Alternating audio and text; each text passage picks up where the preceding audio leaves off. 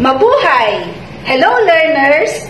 Welcome to Grade 11 Hilot Wellness Massage NC2 subject. I am your teacher, Menchi D. Legazpi. There is nothing too big nor too small because we will learn it all. Stay motivated and stay with me because we are together in this wonderful journey of HE. Are you excited to learn something new today? Come on! Grab your ball pen and notebook and be ready to take down notes as we learn new skills in Hilot Wellness Massage.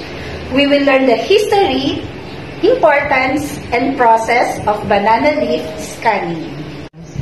At the end of the lesson, you are expected to explain banana leaf scanning. Number 2, perform banana leaf scanning to a client. And lastly, appreciate the importance of banana leaf scanning.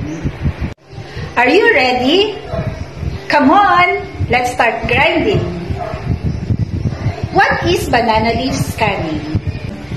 Banana leaf scanning is an ancient Filipino art of healing where warm strips of banana leaves are placed on the back of the client and gently pulled in an outward sweeping motion to see if they meet any path of resistance or blockage, which may indicate a problematic area or an area where there is some stuck energy. The Hilot therapist will use this as her guide as to where to focus her attention when massaging the back area of the client.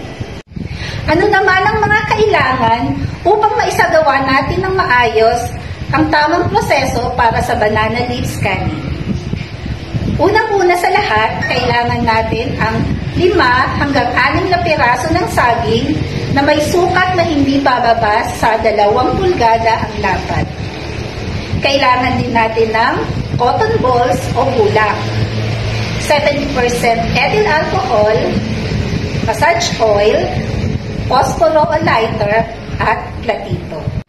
I enjoyed being with you, my dear students.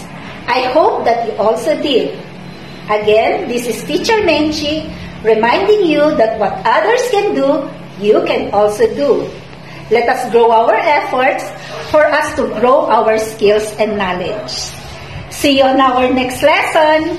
Bye!